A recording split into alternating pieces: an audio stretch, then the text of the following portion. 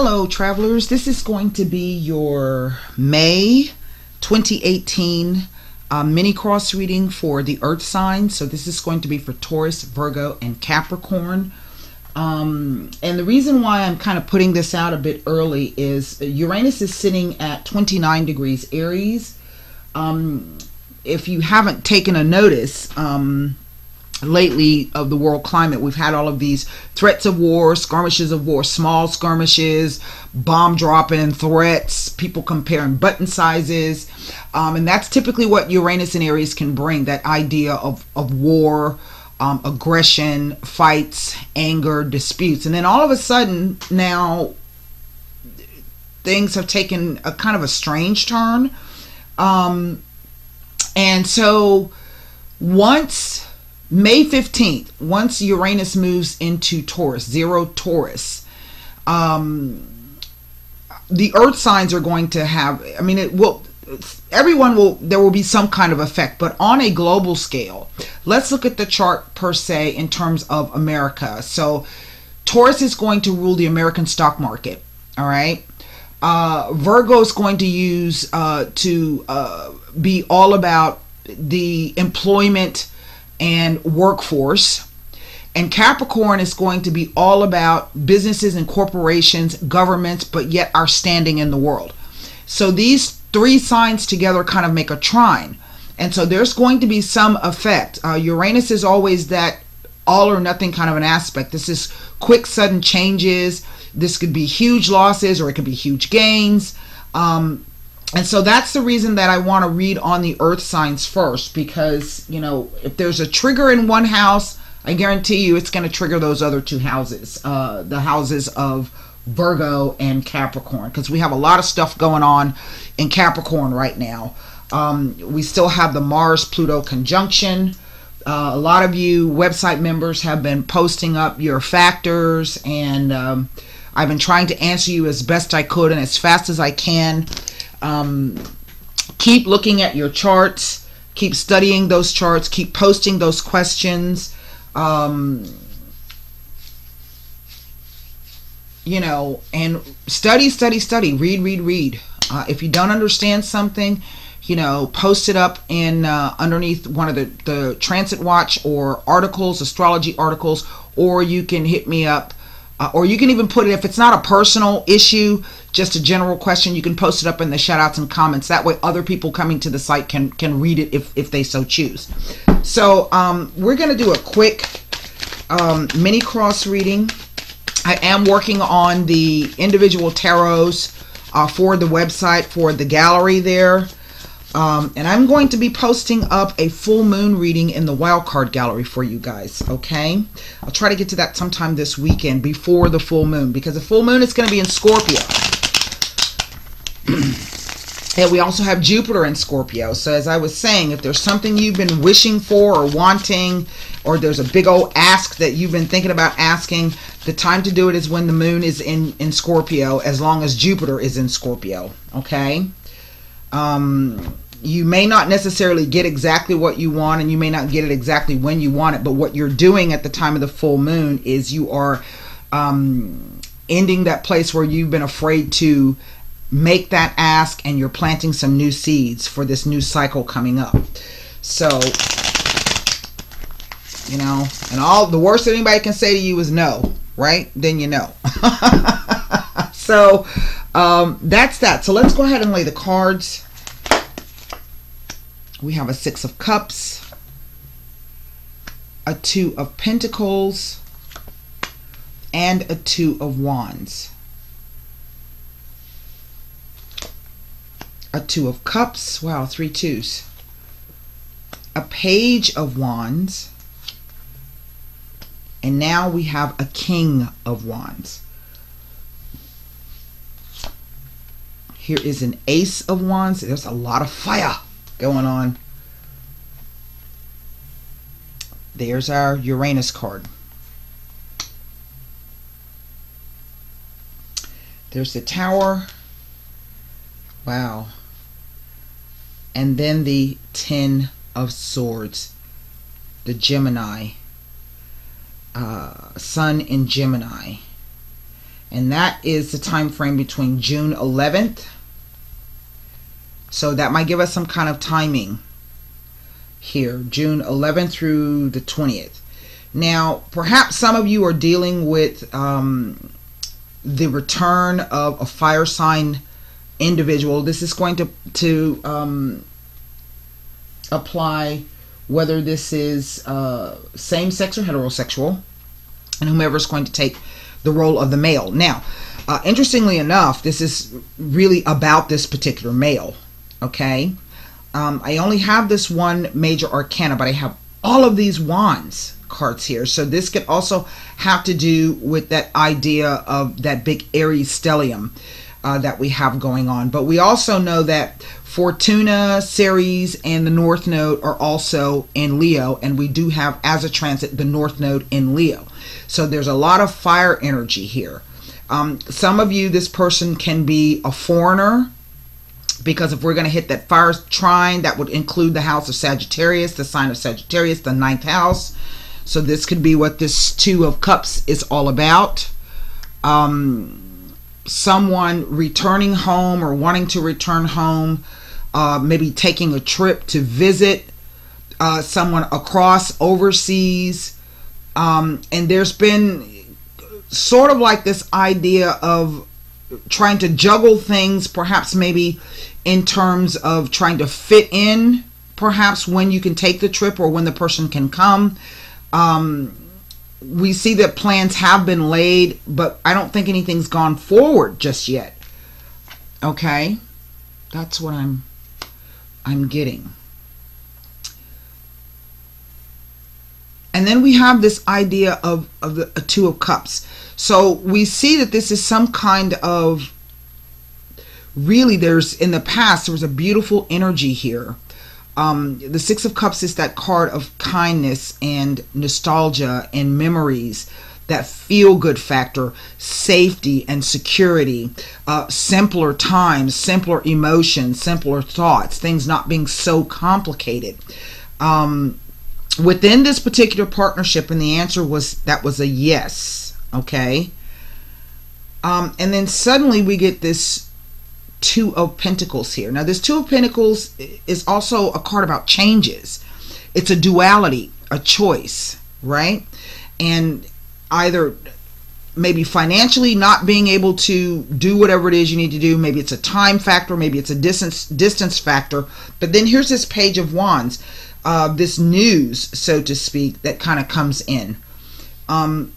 Now, normally when the Page of Wands shows up, this is some kind of exciting news. So for some of you, this could be a business proposition, somebody that you've known from the past. Maybe it's somebody that you have worked with. Maybe it's you know, a childhood buddy or friend or pal, maybe even a sibling.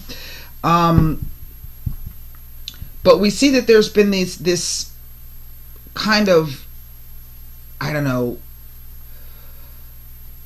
like back and forth with this particular partnership. And then the Page of Wands comes in, and the Page of Wands is usually some kind of exciting news, typically news that says that things are changing, or at least things should be changing. There are no fives here. And this news comes to this particular Fire King. We have this yes, this idea of a yes, but then out of the blue, the Tower shows up. And I honestly feel that this is speaking to that movement of Uranus into Taurus. And I'm not just making that up. This is what is coming across. Now, what is very interesting to me is this Ten of Swords, because this is not the ending of the reading, but this tells me that this is the energy, the outgoing energy. So whatever this Tower card represents, and we will be taking a look at that with the La Vida Sibilas, whatever it is, it's something that perhaps for some of you, you're already dealing with this. For others of you, you're in the middle of it right now. And for the rest of you, this might play out all the way into June. Okay? There is no timing here. This was supposed to be a mini cross, but for some reason I laid this spread. Anyway, I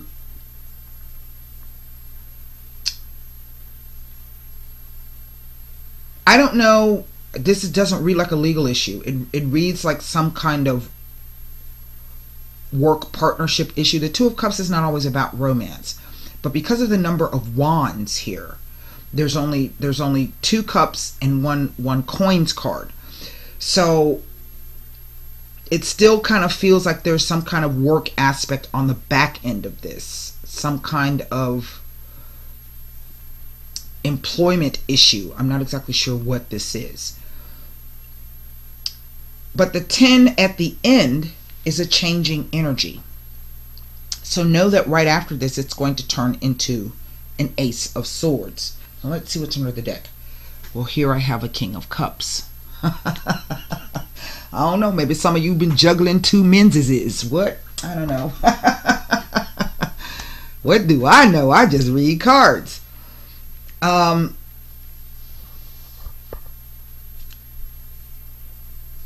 where's my... I put my phone on the charger. Let me take a look at this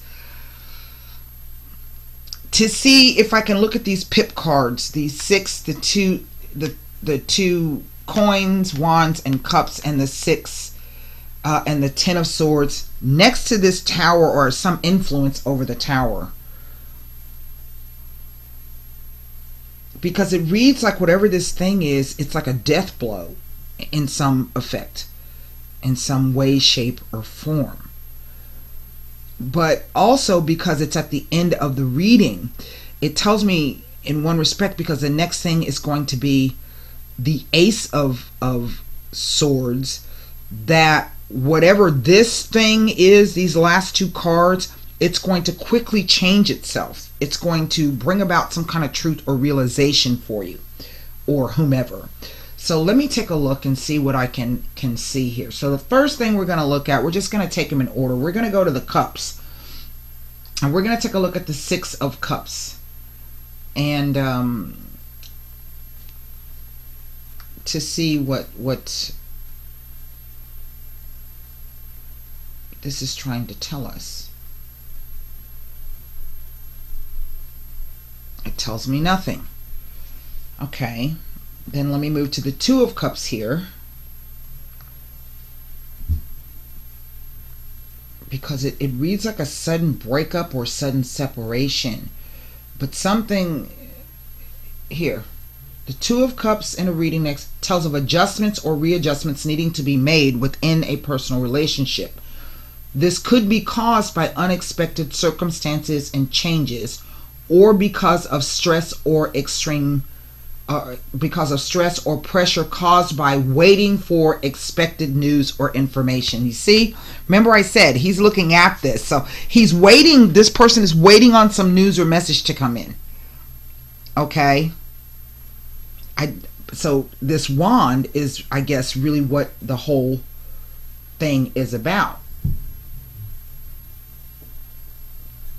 Maybe the person, the news that they're waiting on is what they need to hear in order to move forward, but perhaps they don't get that news. They don't get that news because there's a King of Cups sitting here.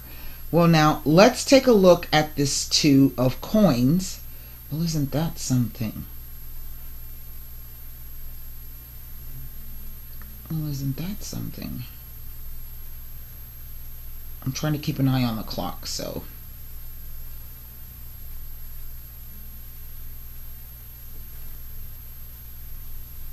Now, next to the Ace of Wands, it appears in a spread next to the Ace of Wands. It foretells of favorable employment opportunities. So remember I said underneath this, lying underneath this is some kind of, I don't know, work issue or self-control issue, something like that.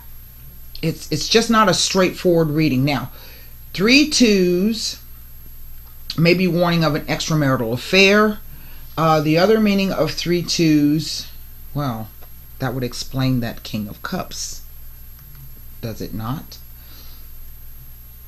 Well. So some of y'all out there have been doing the secret stuff. Maybe you're in relationship with this King of Cups, and this is the person that this king is the one that has come in, has returned. Now, 3 2s speak of a wedding. So somebody is not going to get what they want out of this. okay? And I don't know who that could be. Let's look at the Two of Coins. This is very interesting to me. I don't know why. Okay, Two of Coins next to the, I just read that with the Ace of Wands. So now let's do the Two of Wands to see if we can come up with something. And then we're going to look at the Ten of Swords, and then we're going to pull some cards, some Sibilas on this. Nothing about the Two of Wands. So now the only other card left to look at is the Ten of Swords. Whatever this thing is, it comes, and it is literally like the death blow to somebody. And it could also be that the person is waiting and waiting and waiting, and then they doesn't say anything, and they don't make a move. It's a choice. All right, let's take a look at this, because it looks as though everything was going great, then something got out of balance, and then suddenly, boom. And both of these figures are looking back this way. So it could also be that idea of somebody not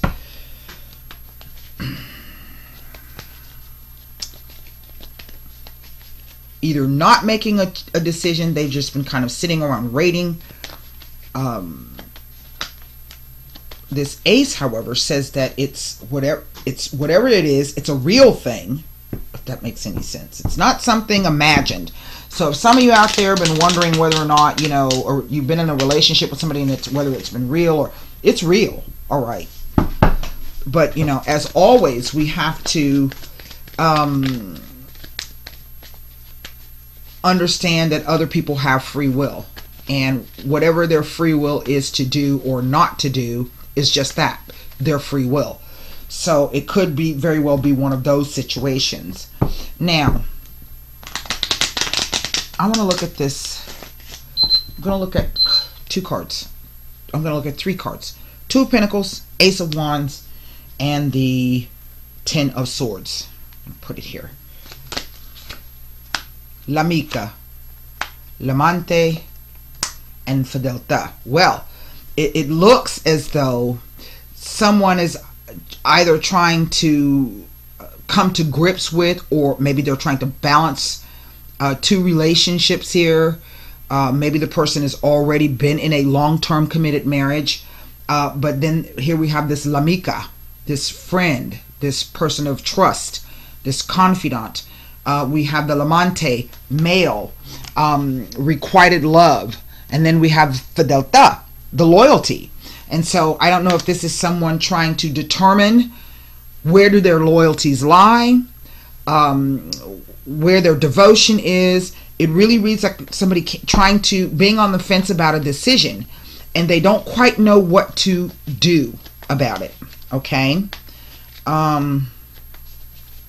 This could be the idea that maybe you have been dealing with somebody who's married, or maybe you've been married, and maybe if you're married, you decided that you're not going to deal with that person anymore. You want to try to do the right thing. Maybe the other person is married, and they're trying to figure out what the right thing is to do. But it's a real relationship. Even if one of you are married, whomever is the third partner, whatever you have as that third partner with that person, it is a real thing. Denari, finances, security. La costanza, the immutability, the unchanging nature of the situation. The mercante, yes, it's someone is trying to negotiate or move away or figure out how they can handle this situation. What is the best way forward? Well, whatever that Tower card represents is how this is going to play out. So for some of you, you know, depending on what side of the coin you're on this, this could definitely signal, you know, the end of a relationship, most definitely. The Yardro.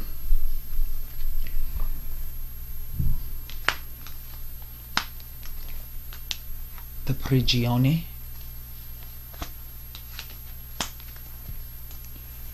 And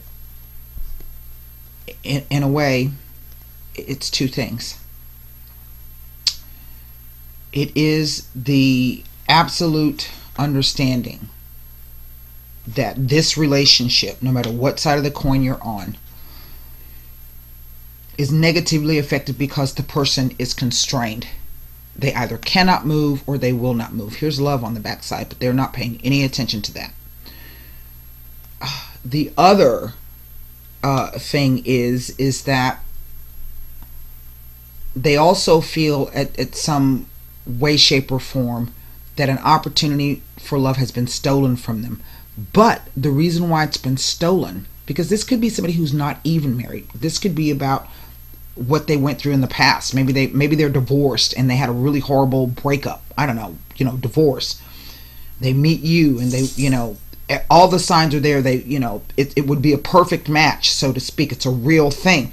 But because they're still holding on to all of that baggage, or maybe they're still, dealing with the fallout of that bad divorce, they've chosen not to move on this. Okay? They can't. They're not in a place to. Well, so let's pull an angel answer card.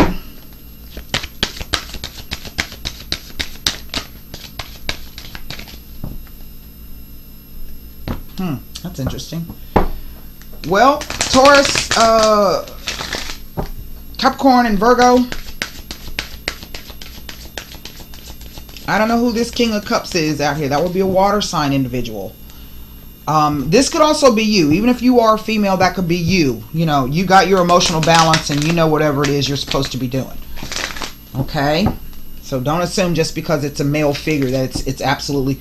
The spread is about a male, for certain. It just says it's up to you. So we see that there is some kind of decision that has to be made. And only you're going to be able to figure out whether or not this is going to prevent you from going out there and finding amore. Okay? You can't wait around for somebody to take the wheel and steer your destiny for you. You have to steer it for yourself, and you are capable of doing that. One romance angel card, and then we're going to close this down. Formulate your question for the romance angels.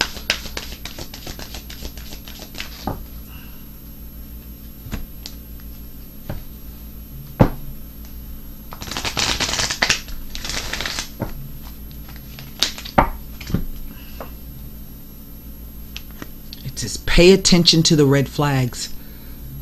The signs are cautioning you. Now, that's very interesting because I don't know what to make of that. So let's read. It's up to you. And maybe some of you have met somebody and you like, oh hell no, something just don't feel right. Look, I don't know. I just read cards. You'll have to get a personal reading to, if this kind of resonates with you, you'll have to get a personal reading to see what the hell is going on, because I don't even know. I'm looking at the wrong book. Hold on. It's up to you. I'm just trying to get through May. The end result of the situation you asked about is entirely in your hands. You can affect the outcome by taking a proactive approach to solving any challenges. Stand in your own power and have confidence that you have what it takes to bring about a happy ending. Didn't I just say this next thing? Don't wait for someone else to rush in and take charge. In order to come to a successful conclusion, this situation requires your unique perspective and experience. I just said that. Pay attention to the red flags. Well, let's see. The romance angel sent you this card to help you notice the unhealthy or disconcerting parts of your relationship. If you are swept up in a new romance, this card serves as a cautionary warning. Pay attention to your feelings and impressions with regard to your new suitor. Don't allow emotion to blind you to characteristics or habits that won't work for you in a relationship. A red flag is a sign that something is off. It can include an indication of dishonesty, disrespect, flirtatiousness with others, substance abuse, or a lack of integrity. While your new love interest may treat you wonderfully well in the beginning of your relationship, it's vital that you watch how he or she treats others. Someone's basic character is revealed by the way in which he or she talks and acts with restaurant staff, valet parking attendants, and other miscellaneous individuals. If you're in an existing relationship, these flags may signal a need for honest mutual discussion or couples counseling. This card doesn't necessarily guide you to leave a relationship, but red flags can be markers along the path of healing. The romance angels will guide you to take steps that are healthy for everyone involved, so do follow your intuition. And that could be what this King of Cups is all about. So that's what I have for you, Earth signs, for May 2018. I'll see you on the back side of this a little while before the with the full moon coming up, and then Uranus and Taurus. So until next time, namaste.